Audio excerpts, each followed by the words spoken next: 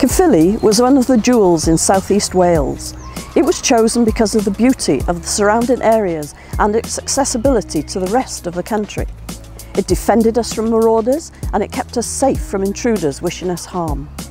As our countryside changed to accommodate the Industrial Revolution, we continued to thrive and became one of the hubs of industry. Mining and manufacturing held sway and brought prosperity to Caerphilly and its surrounding areas.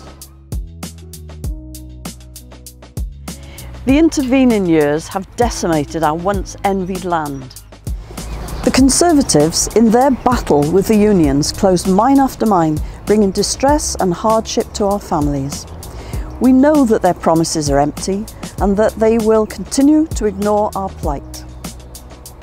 As for Labour, what have they done for us but continued the downward spiral by ignoring the needs of our people? It's easy to promise the world, but it's much harder to keep those promises.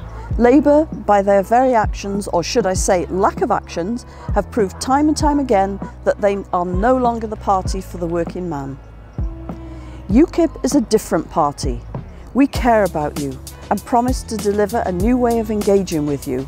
We will set up direct democracy where you'll be able to have a say in the decisions that I will take forward on your behalf to Parliament. You will have the opportunity to help me decide what you want for the Caerphilly constituency. As a UKIP Member of Parliament, I do not have to follow a party whip, but can choose, along with you, the constituents, what we believe will be the best for our constituency.